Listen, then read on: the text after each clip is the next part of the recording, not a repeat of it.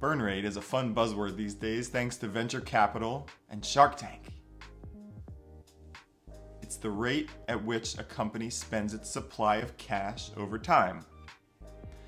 The problem is that most small businesses don't have a supply of cash to burn through.